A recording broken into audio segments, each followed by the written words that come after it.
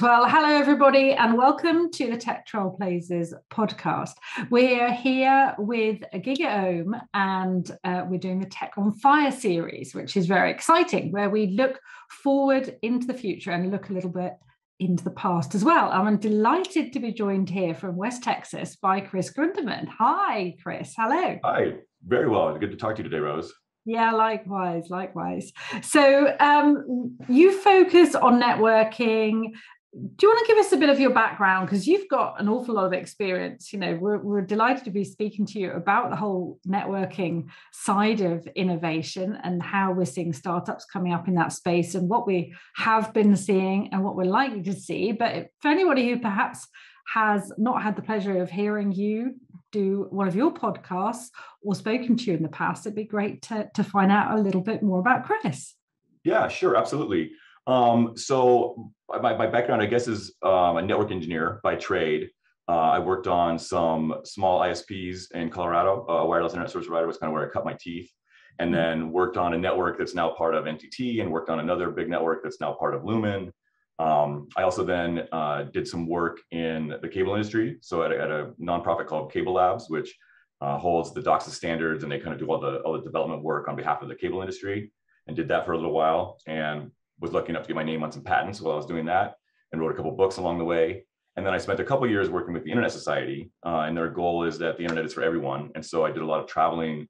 I gave talks at network operator group meetings and other types of events around the world in like 35 different countries.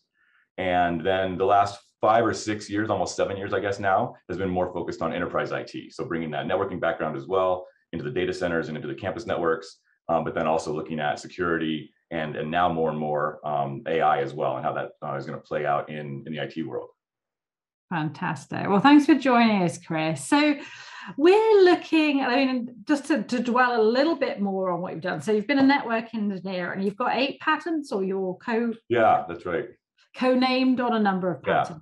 Yeah. And also you're an author, and you've also been involved with an IETF RFC, I believe, as well. That's correct. Yes, I've done some work in the IETF, both from the angle of Cable Labs and then later on through the Internet Society. And so, yeah, I do have one RFC out there with my name on it, which is cool.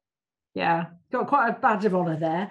And you also podcast as well with a co-judge of ours, Stephen Foskett, around enterprise AI. So tell us, networking's come a long way in the last 10 years. What do you think have been some of the most significant innovations sort of that you've seen in that? And obviously IP's become prolific over the last sort of 15, 20 years. But what are you seeing as having been sort of some of the milestones, I guess, in networking over the last decade? Yeah. So I think you're right. I think that, just a proliferation of the internet and the internet protocol suite, right? TCP/IP and how networking has gotten into kind of every facet of life is definitely a big part of that. And we've seen, in large part that's happened in the last 10 years, maybe a little bit longer than that. I like to say that, kind of the first 30 years of networking was figuring out if it would work. And then we spent 30 years kind of making it work. And now we're in a phase, it seems, that we're really working on how it works. And what I mean is it's all about quality of experience and ensuring that not just you have connectivity, but you have quality connectivity, right? Does this video show up clearly? Can I hear you? Can the applications I'm using work? And can they work from wherever I want to work? And all of that's obviously based on the network and the infrastructure underlying all of this IT. And again, going into facets of all kinds of modern life now.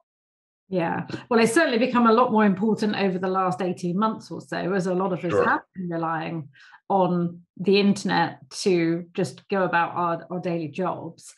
So what have you seen that's been particularly insightful? I mean, you've talked about how ubiquitous it's become throughout all aspects of our lives, but what's really allowed that to happen?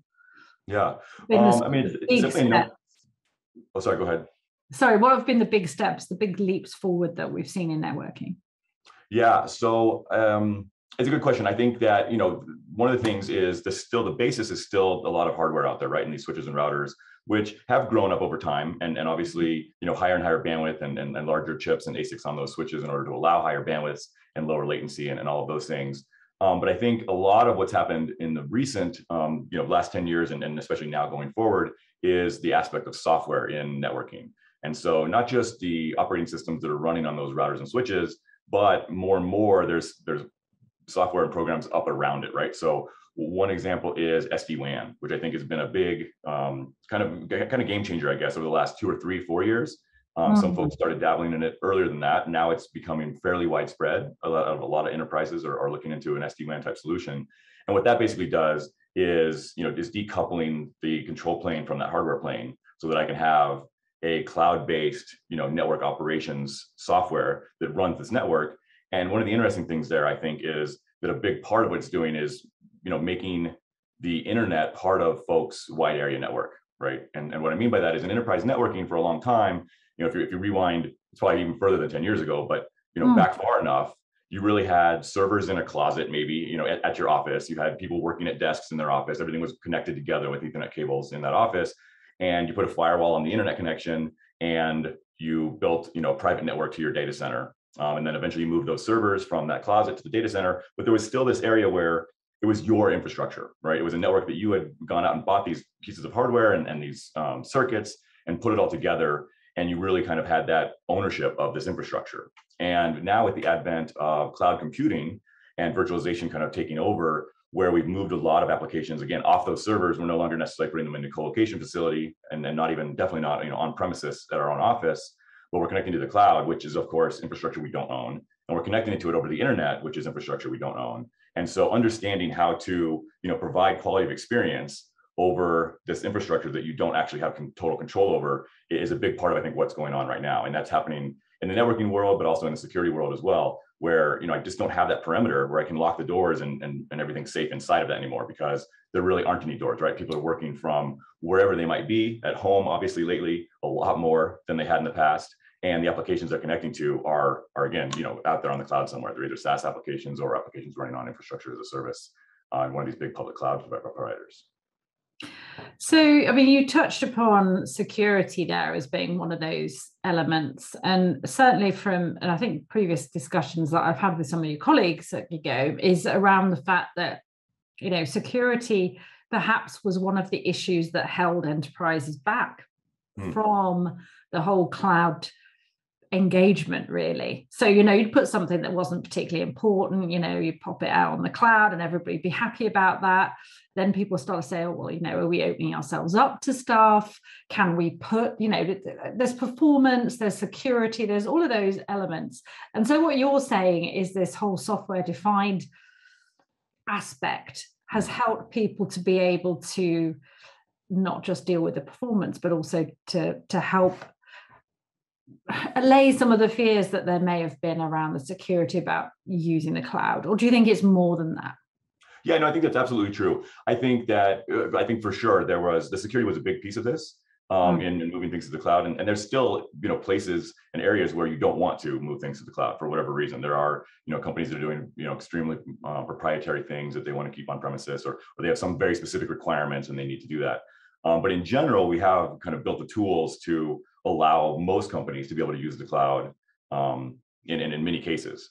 And definitely then that is, I think, leading to what, if you look at like the trend of the SASE, which a lot of people are talking about these days, where we basically added all these security features onto an SD-WAN platform and now have this converged security and networking, which again, that leads to cultural shifts as well as technological ones, because, it used to be the security team and the network team where we're different folks with different skill sets and different budgets within a company a lot of times. And now that's all kind of being squished together. And again, yeah, so it's interesting that I think the cloud is kind of the reason that this is all happening and also an enabling function of it, right? Because the reason that the model of SASE works is because I can put these security appliances in the cloud.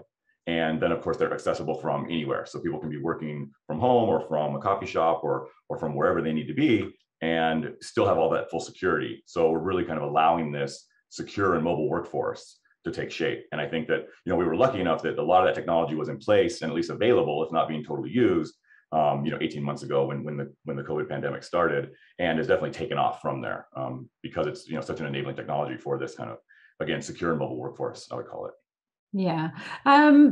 Interesting. You talk about the different teams and it being a cultural shift. Which do you think has been the bigger challenge for companies? Has it been the cultural shift or the technology shift? Well, I think they're really related. I think that the technology is definitely, I think, causing these cultural shifts that are required. And always, yeah, I mean, I think people tend to be the harder part of any change. There's a lot of folks who learn to do something a certain way and then want to continue doing it. There's those different lines of silos or whatever, teams, and those boundary lines have been drawn. And so figuring out how to work across those teams is super important, right? I mean, one example is like the virtualization that we did inside data centers with things like VMware or other technologies that then added network virtualization in there. And now you have this, portal that used to be just where folks who were running the servers and storage would go to do things with their, storage and compute virtualization. And now you add networking into that, and now you add security into that. And there becomes this question of, okay, well, who does what job now? Because the tools I used to use as a network engineer were just, maybe logging directly into the CLI of these switches. And now I've got a virtualized network layer, whether it's SD-WAN or something else inside of, the compute layer, where it's a different tool set and it's a different mentality of how things work. And so I think that's, a struggle and a challenge for a lot of folks. And not just within networking and not even just in security, but broader, right? This whole shift to the cloud has definitely, I think, changed the way that a lot of IT operates. And we're still dealing with that. Yeah, absolutely. I mean, I think obviously a lot of people had to accelerate their digital transformation. They had to get cloud quick, right? Not about get cloud first, it's cloud quick. Do you think that's had an impact on some of the other aspects? Because moving speed doesn't always give people the time to really ensure that things kind of have everything in place. It's a little, I wouldn't say belt and braces, that's probably a little bit extreme, because I'm sure it isn't that case, I hope. But do you think that now is going to be a period of, now that it's been done, a lot of this has been done, are we going to have to look at retrofitting some of the other aspects that maybe we're like, oh, maybe we should have done that? Sure, I think so. I think there's a constant evolution for sure. And I think that, and I think there's still a lot of work to be done, just even in just the general kind of, everything that's folded under this idea of digital transformation and understanding that, today, almost every business it's in some way a technology business. And they may not directly be selling software or have an app necessarily, but a lot do. And a lot, even if that's not how you interact with customers directly, there's still all this stuff on the back end that is how you operate internally, right? Whether you're using, some kind of CRM or some kind of messaging app, or, almost all of the email and calendaring and those kind of things have all kind of gone online into cloud services. But there's still a lot of work happening in refactoring of applications and moving them there. And then, again, kind of connecting these kind of traditional traditional campus and data center networks up to the cloud networks. And I think, there's a big industry involved in doing that right now, right? So folks are building a lot more data centers with a lot more interconnectivity to be able to connect, between data centers to campuses to cloud applications and have that all kind of work seamlessly. And so you've got, new players in the space that are building networks that weren't, ever something that was even imagined before, in order to kind of enable some of this massive interconnection between companies and between vendors and partners and all those things. Cool. Well, you're giving me a great segue there, Chris. Yeah. You talked about new players, and clearly the Tech Trailblazers is all about the startup community, the innovation that you see in that environment. So do you think this is a good time for the networking and perhaps other startups who are maybe still quite fledgling or have an idea now that maybe is more pertinent because of the fact that we've got this much bigger, what's the best way to say it? I want to say bigger embracing of the cloud. And yeah, that's probably the right word, is people have kind of had to give it a really big hug and go, right, we're in on this one now. Is this a good time to be a networking startup? I think so. Yeah. I think, again, going back to that, idea of software kind of eating the world, and it's definitely happening within networking as well. And because of that, right, you don't necessarily have to be manufacturing hardware in order to sell networking applications. That wasn't always true, right? It used to be really, you went and got an appliance when you needed whatever it was, whether it was a router, a switch, or a firewall, or a load balancer, or something else. You went and bought, some pieces of metal that were manufactured somewhere. And now a lot of that can be done with just software. And so that obviously opens the door for a lot more players to be able to come in and not have to, spin up giant manufacturing processes. I also think that, to our points we've been talking about through this conversation already, is so many things have changed, and it is a very dynamic space, which I guess, obviously, everyone's always talked about IT being something that changes often. But I think we're definitely seeing it on an unprecedented scale, right? And just the base architecture of how people connect things together is shifting. And that's all the way from, like we talked about already, one area, SD-WAN, I think is an area where we saw some startups come in, and some of that's already consolidated a little bit. But now there's, again, networking folks working with security folks, and security is becoming more important in all these things. And so there's all the pieces and parts that go into that SASE model we've talked about, and whether that's a CASB or a secure web gateway or all these things. And then, in the security space, it blows up even more, right? And there's, I think, a ton of players coming into cybersecurity right now in all kinds of different avenues to try and protect all these different ways of connecting and different places we have applications. And so, web application firewalls and load balancers and that kind of stuff is definitely seen a bit of a renaissance, I think. And then you move into, where we get into the nuts and bolts of like container networking and microservices, and we've seen service mesh come out. And I think obviously almost everybody in the service mesh space is a brand new player to networking. And they're riding an interesting line between the software applications, the DevOps type folks, and the traditional IT folks, and how to create this, secure network inside of these container environments that are moving and changing all the time. And so there's definitely a lot of different areas, I think, where there's great chance for startups who are being successful and who will be in the near future. Yeah, I know certainly. I think most of it, because we've only had containers as a category for a number of years, because obviously it didn't exist right at the beginning of when we started. But I think most of those have either gone on to, well, I think that most of them have been acquired or are huge fundraisers. So, I mean, we've seen a lot of success from our winners over the years, but they've been unusually, like, consistently, oh yeah, big raise, acquisition, dum. So, I mean, you've talked about that, and we've talked about where we've kind of got to, I suppose, right now. So what are you seeing? Where are we going to see the next steps? Are we obviously going to continue to see a lot of innovation in the areas you've discussed? Which are the really hot ones? Which are the ones that you would be very interested to be seeing how they play out over the next sort of few years? Yeah, so one thing we haven't talked much about is the infusion of artificial intelligence into these other systems. And I think we're going to see a lot more of that. And so I think that's where a lot of innovation is going to happen in both networking and the security space, is using, the term AI ops is now becoming fairly common, although it's the actual systems that are doing it aren't quite all the way there yet, which I think is why there's a lot of room for innovation still, is finding new ways to use these algorithms to, assist us, right? And really it's a co-pilot thing. I don't think that we're going to see, completely self-driving networks where you don't need an operator at all, at least not for a very, very long time. But I think we will see more and more areas where the systems we're using are giving us helpful hints into what's going on. If there's a performance problem that's lurking, behind some fuzzy data, or there's some trend line that's looks like it might do something bad in the next few days or few weeks, you're going to get these kind of more proactive alerts about what's going on in the network. Whether it's just quality of experience or connectivity issues, or again the security piece. I think that is another piece that's going to be really big, is that continuing convergence of networking and security. And I think it'll play out in different ways in different environments and different industries, but I think we will definitely see and have seen security becoming more and more important in so many places, right? And that's true of application developers. We're talking about shifting security left, but it's also true in the network, where just connecting the two wires together isn't enough anymore, right? It's really, we're looking at things like network segmentation and encryption everywhere. And how do we make sure that all works out? So I think those are two big areas, right? That AI coming in and helping us, and security becoming in and becoming more pervasive inside the network are two of the biggest areas amongst some of the other ones we've already talked about. I couldn't agree more. I'm very excited to see what we're going to be having as entrants this year. So we talked about those elements, and I think the automation, the AI piece of pretty much all of what we're seeing. We've seen a huge surge in the number of AI startups who are coming and knocking on the door. And certainly they do tend to sort of fit with something else. So they may well have a security element to them. They may have a networking element to them.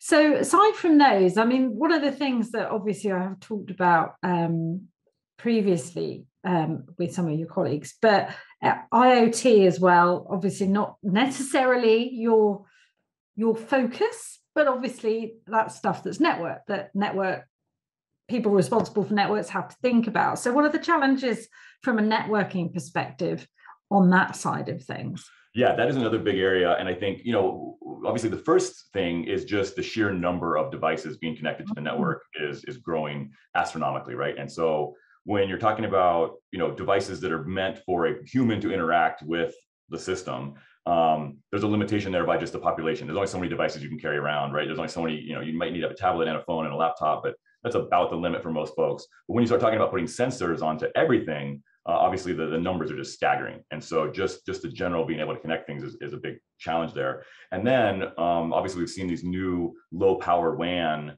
protocols come out. So LoRa is one, there's some others, there's some more proprietary ones and some other open ones, but enabling these sensors to be able to send small amounts of data at really low bandwidths to keep the power envelope really, really small so that these sensors can live. The goal, right, is to have these watch battery type devices out there in the field for up to 10 years. Because you don't want to have to be going out and replacing these things all the time. And you can't have them, plugged into real power all the time. If they're monitoring the temperature of a package in a frozen truck, it needs to be able to move around and move from truck to truck. And so it's got to be running on battery power. And so being able to do that is super important as well. So between just the number of devices and the types of environments they're in, I think those are definite networking challenges that are being addressed right now. And that's a really interesting new space. We're digging into it actually pretty deeply at GigaOm, and it's emerging, right? I mean, it's happening right now, and it's one of the most fun things I get to do is try to tease out what that's actually going to look like, because I think it's not quite clear yet. There's a lot of players with overlap and people figuring out where their niche is. Yeah. I mean, that's the challenge, isn't it? And also for the people who are going to buy it, because I mean, obviously, the people who tend to buy the research that you're involved with and you write are the people who are trying to make those purchasing decisions, right? Yeah, that's right. So I bet neither of us going, oh, I'm glad I don't have to do that job, because that sounds like a bit of a nightmare over the next decade. So what would be, what do you think they're looking for? What's going to be key for them? Particularly, let's say, from a startup's perspective, what's going to help shift the needle for them? Because it's always a big step, isn't it? I mean, enterprise technology, when you're responsible for that, there's an awful lot of things with price tags that you already have to pay for, right? The basics, right? So despite the fact we're talking about how great it is to have innovation and it's all wonderful and it's a great opportunity for startups, but at the end of the day, somebody's got to buy this stuff, right? Because you can get as much VC funding as you like, but at the end of the day, somebody has to have a need for it. Somebody has to have a problem that they're willing to part with their hard-earned budget or the company's hard-earned budget. And there will be a lot of pressure in those purses right now because people are trying to save money. So how do you stop being seen as a cost? How do you take what your new shiny networking innovation is and turn that into something that somebody at an enterprise level is going to be wanting to buy or feeling that they have to buy? What's going to be the silver bullet for that? Yeah, I mean, that's a really good question. I mean, my most basic advice there is a lot like the stock tip, which is to buy low and sell high. And what I mean is, the key really, I think, is it needs to not be a cost center, right? So you need to be finding a way to save that person money, make them money, or lower their risk. And really, I think you've got to do one of those three things for a business to be able to, gain customers. Obviously, that's very reductionist and pretty simple and probably straightforward. But I do think that that's going to be the key, is looking at ways where, what is the actual bottom line business change that I can enable with this technology? Because to your point, right now is not an environment, and it rarely is an environment where I can just throw money at toys, right? And so I really need to talk to folks about that business change, right? And so I think, security is definitely something that's changed. The dialogue around security has changed drastically in the last 10 years, and I think it will continue to over the next 10 years. And so that's an area where, by mitigating that risk, you're actually saving a company potentially a lot of money. And so those are ways to get in there. On the networking side, again, it's, what is this transformation that this business is going through, and how can I support that? And again, either help them make money or help them save money. And whether that's, higher efficiency because I'm putting sensors on all the devices in a factory, and so now I can tell when they're about to break down. That's a really good reason to spend some money in that factory, right? And get higher efficiency levels and get mean time to repair down lower and things like that. So I think it's really about tying it to the business. I mean, when people pitch their technology to you, because obviously people want you to know what's happening, how do you think we're faring with this in the startup world when you speak to technologists who have a new innovation, or perhaps an innovation which isn't 100% new, but it's a different take on something that's already out there. Yeah. Are they getting it right? Are they able to express themselves in that sort of way that can resonate to the enterprise buyer, IT buyer? Definitely some do. I don't think it's true across the board. I think that there is some innovation that's happening today that's almost innovation for innovation's sake, and is looking, is our solutions looking for problems. But I do think that for the most part, most folks are coming at this from an area of, they see an actual need and are trying to fill it. So I think in general, I think most people are getting it right. Of course, that needs to be fine-tuned over time, because those stories are going to change, right, as the environment around it changes. So I think generally, though, most folks are tapping into these, key trends and doing a fairly good job of then connecting that back to the actual business need. Yeah, I think that's also helps that a lot of them have to pitch to the VC community. So they have to keep things fairly sort of high level on some and focus on those business needs, because you can't guarantee that somebody's going to give you money is going to fully understand the pain points. So you need to be able to express those. What is the pain of your customer and how do you alleviate that pain? Yeah, that's very true. So, we talked a little bit about AI. I mean, is that a bit of a silver bullet for this type of thing?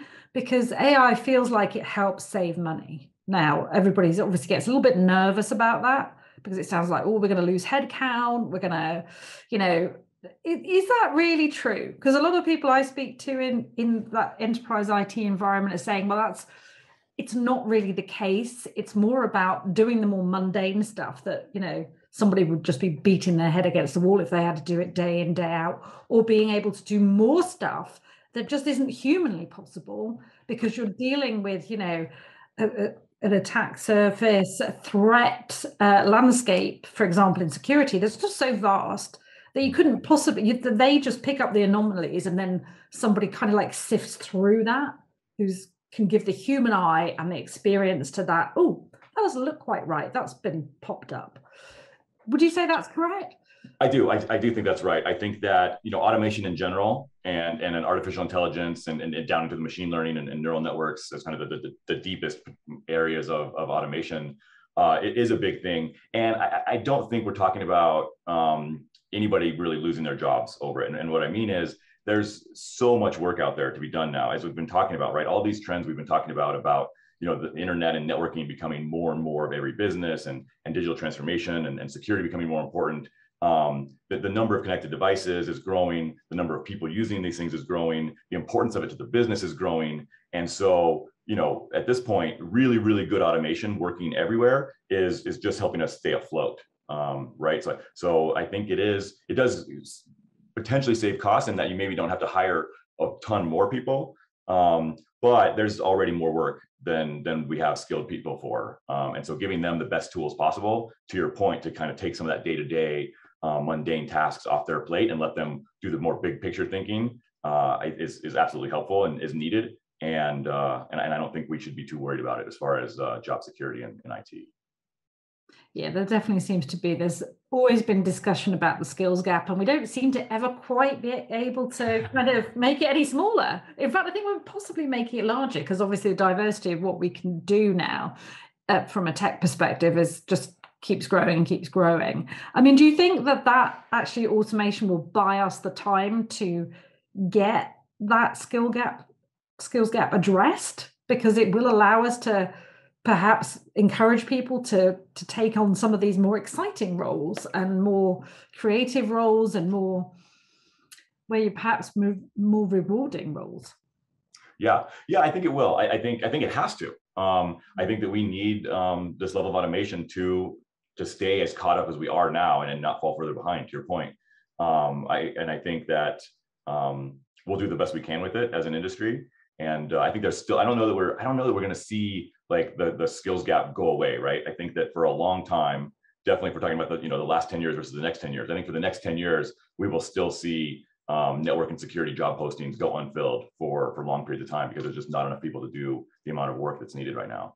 And so these tools are going to be the thing that helps us get through that. And I always think the problem is that the skills keep moving forward and we can never quite keep up. Yeah. We're like chasing behind the curve of what's needed versus what is actually humanly possible to keep getting people to learn. So exactly. We've talked about the networking side of things, a lot of the, the good stuff that we're seeing. Where do you think we're not seeing innovation that we should be seeing? Are there any gaps? We talked about the skills gap. Have we got a technology gap as well? Yeah. That's a really good question. I don't know that I can think of an area where, I see a real big need that's not being filled at the moment. I think that one area that doesn't get maybe enough attention, not necessarily from a startup kind of producing a product point of view, but just from a mind share of the industry point of view, is the dirty little secret about software is that it all runs on hardware, and I think that we've definitely kind of seen a shift in what most people understand as what IT infrastructure is.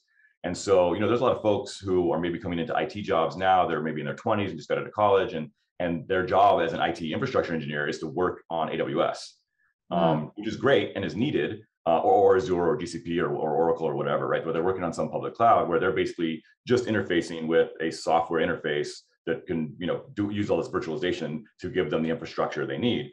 But they have no exposure to the servers or storage arrays or routers or switches or firewalls or the actual hardware that lives underneath that. And so we may actually be making this a new and worse skills gap, where that kind of base level infrastructure, the actual connecting the switches together, connecting the routers together, and knowing how that stuff works, is something that I am concerned that we could fade away from that too much, and that there's going to be less people available to do that kind of work than there has been in the past, because we're looking at infrastructure from a different layer now. Yeah, well, I think parents will understand that is when you try and explain what a landline is. Right. Yeah. What is that? You don't need that. You've got a mobile. Why would you need something that's plugged into the wall, right? Right. Yeah, I think that's an interesting aspect. It's certainly something I think we need to bear in mind. There's something about actually knowing that there are flashing lights, there are cables coming out the back of the box, and there's stuff happening sort of physically somewhere that is powering what you're interfacing into. Cool. And anything else? So there was one thing that we haven't talked about, which I was a bit surprised we hadn't. So I'm just going to put that out there. We've already put out IoT stuff, and it kind of relates, I think, to a degree, but the edge, talking about edge networks, sort of, core versus edge, and how we've kind of developed these sort of subsections within the networking world. Do you think the edge is going to be where it's at? Not in a U2 sort of way, but just generally speaking. Yeah, well, so I think it depends on what you mean by I think generally yes-ish, but that's because the edge is wherever it is, and I mean, maybe that's silly, but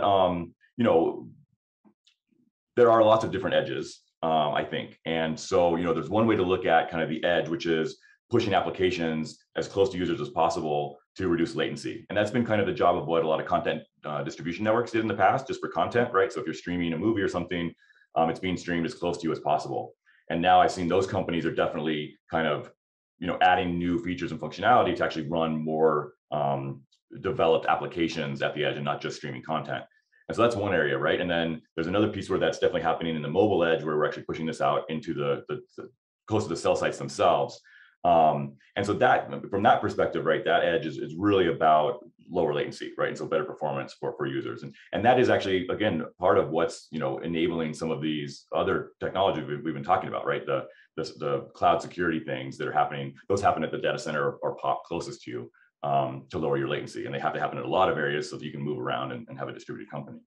So yeah, and then it does tie in with the IoT stuff as well, right? So for example, again, if we are talking about the sensors in the factory, I may very well want to run a mini data center in that factory to be able to grab the raw data from all of the sensors and cameras and things right there live, run some artificial intelligence algorithms against it to understand what's going on, and not necessarily transport that up to a public cloud or a big data center somewhere else. And I want to do that locally, and then only store the things that I need to store somewhere else, or do processing somewhere else if I have to. So I think we'll see a lot of different development in the edge, whether that's, again, the edge data centers that are kind of where the CDNs are working, or the mobile edge where the mobile operators are doing this, or like I said, I think some companies will actually be going kind of backwards in that history we talked about, where they're actually going to be putting servers kind of back in the closet so that they can do uncompressed research on their data. But yeah, I mean, but that's to do with bandwidth and speed and, efficiency again, isn't it? Yeah, it is. Fantastic. So, we've looked back over the networking and touched on, well, quite extensively on security and AI and looked at that in the future. Is there anything else that you're kind of excited to be seeing what will happen over the next few years, the next decade? Yeah, I think, the summary there for me from like an operator perspective, from a practitioner perspective, is just the enhanced levels of visibility and control we're getting. And so whether that's just from advanced telemetry or we're actually putting AI into the system or whatever we're doing, there's more and more opportunity to actually understand what's going on at a really granular level and have control over it. And so that I think is kind of across the board a great thing that I'm seeing that will continue to advance and should move the industry forward. Brilliant. Fantastic. Well, thank you so much, Chris. It's been really insightful to share, half an hour or so sort of discussing these aspects.